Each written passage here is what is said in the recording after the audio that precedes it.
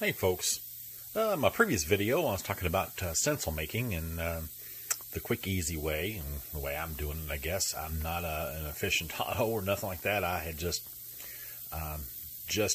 within the last couple of days painted my very first crankbaits ever.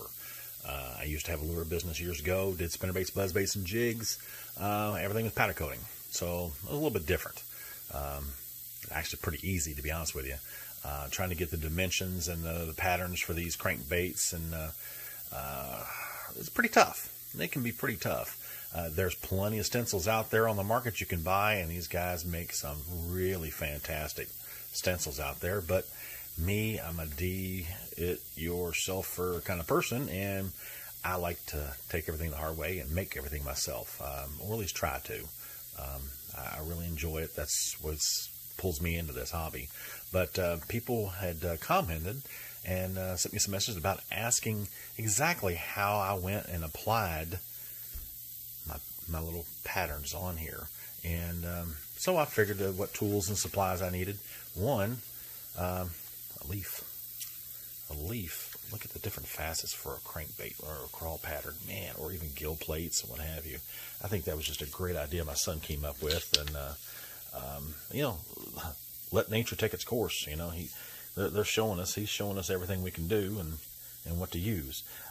The other thing you need is you can use a marker, a little Sharpie, whatever, and you can go around the outlines of the leaf or the pattern that you want, just like this hand cut I did earlier in the week.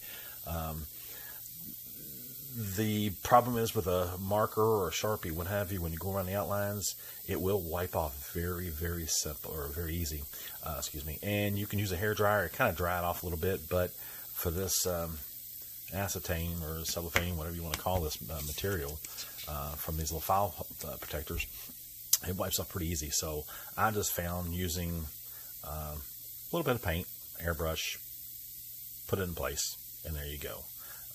And that way I can go in and I can take and place it where I need to. Of course, I tape it down the best I can, so I want it to stay in place, especially, you know, when I'm starting to spray the airbrush. I'm trying to hold everything down as well as I can to make sure it don't fly away. I set the airbrush pressure down to about 5 psi. And for this one, I don't have any high dollar airbrushes, what have you. Well, that might come in time. But I've had this one here for 25 years. It's from Cornwell Tools. It's basically a Badger 360 is what it is. Who makes it for them? Of course, it has a small cut, but for the fine detail, that actually comes out pretty decent. This is a medium tip needle. I do have a fine one coming, so I can get a little bit more intricate on the detailing, whatever. But and that's basically what you end up doing, is just go in and spray your little detail, and then once that's sprayed on, you can hit it with a hair dryer, dry it up, and it'll stay, and it'll stick pretty good to your plastic, and it comes out like a flat paint, because I'm using the acrylics, and I'm using the cheap, simple stuff. I'm using the Walmart Apple Barrel and some of the folk art. Sorry about that. And I mixed a few of those things, and that's about it.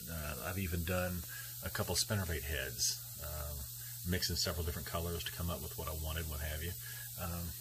But just like with this little crawl pattern, you know, I actually used the paper stencil. Yeah, that was kind of turned out all right, but you can't see. And then this way, if I hold this up, I can see exactly where I want to put that pattern, and I don't have to fool around, because trying to take a solid colored pattern for me, I'm sorry, I'm not that talented. I'd have to tape it into place and what have you.